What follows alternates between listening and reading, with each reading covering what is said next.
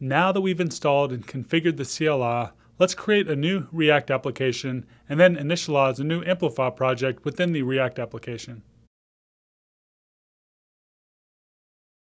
To do so, we'll use Create React App to create a new React application called My Amplify App. Once the new React application has been created, let's change into the new directory. From within the new directory, we'll run amplify init to initialize a new Amplify project. We'll then be prompted for a few options. For the default editor, I'll choose Visual Studio Code. For the type of app we're building, we can choose JavaScript. For the framework we're using, we can choose React.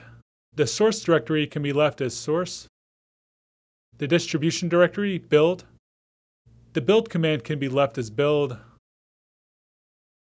And the start command can be left as start. Next, we're given the option to choose an AWS profile. Here we can choose the profile that we created when we configured the CLI.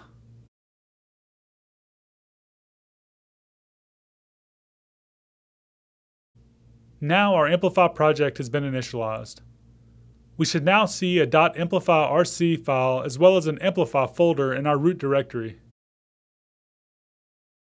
The last thing we need to do is install the AWS Amplify and AWS Amplify React client libraries into our React application. To do so, we can either use npm or yarn to add AWS Amplify and AWS Amplify React.